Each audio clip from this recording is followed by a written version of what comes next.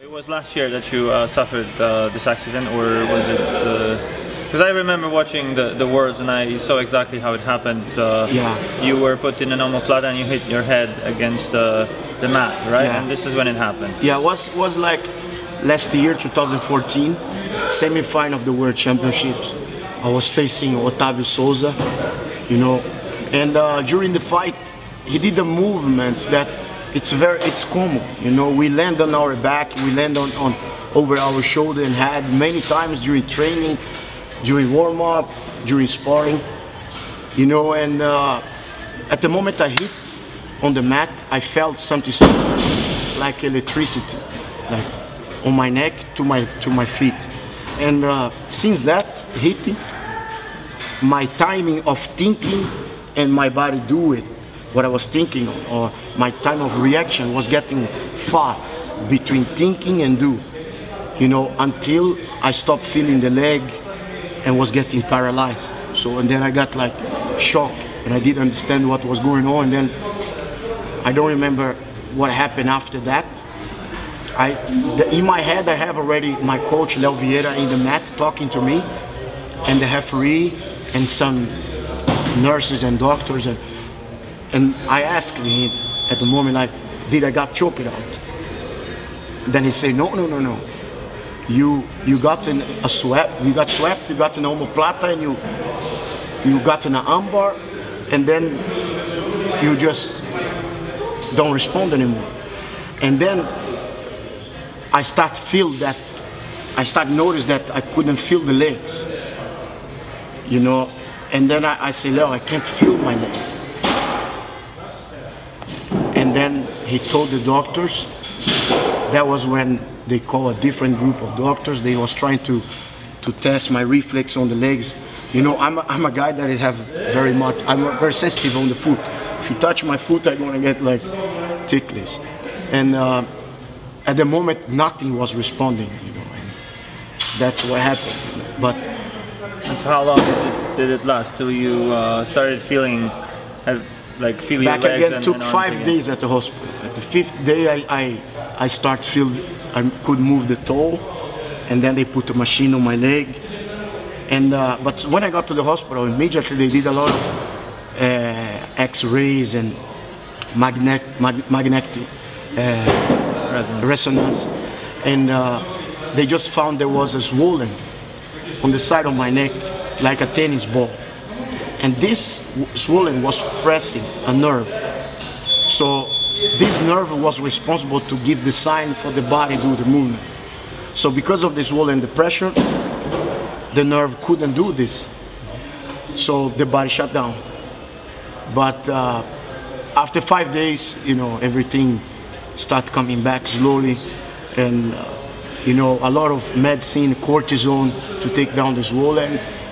I got back, but you know, after that, me and the doctors and the coach, we was watching the video of the fight, and even the doctors say this doesn't even look dangerous.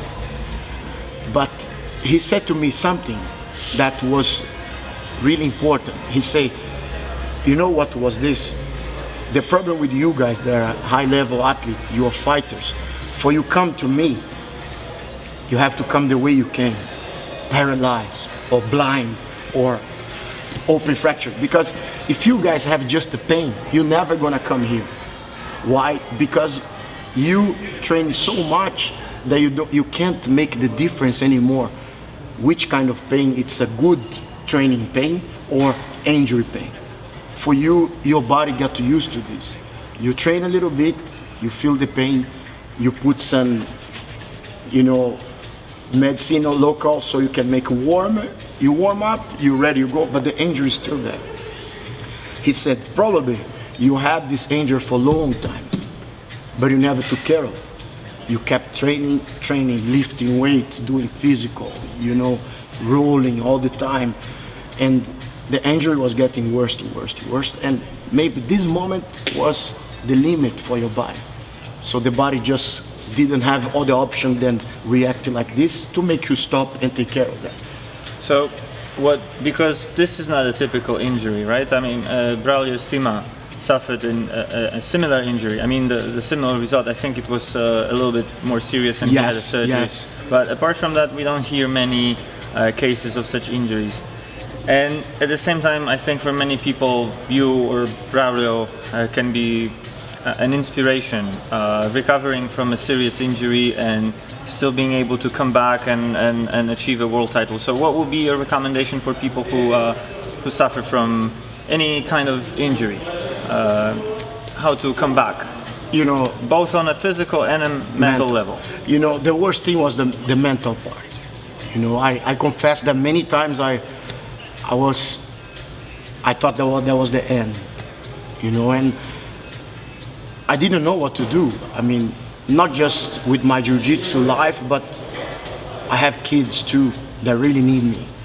You know, and don't be able to take care of them would be considered dead for me. You know, and to be back, you know, what I recommend is that you must to be around of good people.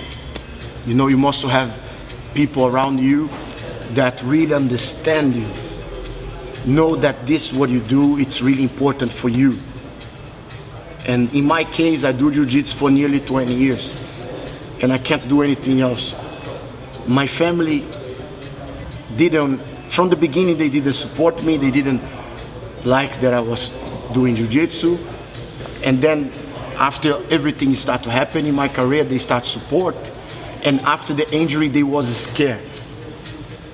But they also understood that this was all I have. You know, this is number one, be around people that understand you. Number two, you really have to want it. You know, you can't accept that's the end. Because if you get comfortable with the end, you'll never be back. You know, and this is a decision that I made many years ago when Terere invited me to train. I said, I'm gonna do this until I die. Don't matter what. You know, and also don't try to find somebody to blame or something to blame. Accept the fact of what happened, but don't get comfortable with the situation. Set your mind that you are able to be back. Maybe you would be limited, but you would be able to be back. There are many guys that have worse problem than me and they are training. Guys that can't move at all and they are training. You know, guys that are born blind and they do jiu-jitsu. Why couldn't I be back? You know. What happened, like for example, Otávio Souza, he's a great guy. I know him since back in Brazil when we was blue belt. And what he did in the fight could be the other way around. It was a normal movement. He didn't mean to make me paralyzed. You know, he did one attack that it's one of his specialty. Everybody in the world, the whole BJJ community know that he have sick, amazing omoplata attacks. And he said that, and he didn't mean to make me injured. Happened, and could be the other way around. You know, this is what I recommend to people. Don't try to blame anybody. You know, accept the fact, but don't get comfortable with the situation. Set your mind and believe that you can be back, have faith, and be around of people that want the best for you, that people that understand you. And for sure, you're gonna be back. If you're gonna be world champion or not, you know, this is gonna be easy to achieve. But if you get yourself back, this is the hardest part. You know, everything else, you're gonna notice that it's easier to achieve because you're gonna be happier, you're gonna appreciate more, and you're gonna see life in a different way. So that's my biggest advice. Thank you very much. Thank you.